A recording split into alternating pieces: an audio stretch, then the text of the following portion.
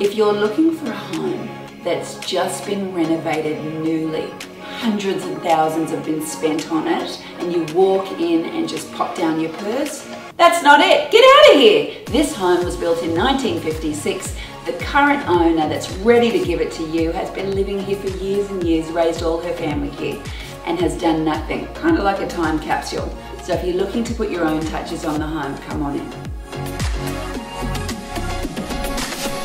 This home's 2-story. So you've got 2 bedrooms and a bathroom upstairs. You've got 2 bedrooms and a bathroom and a kitchenette downstairs. Say nothing to no one, but I hear Airbnb calling.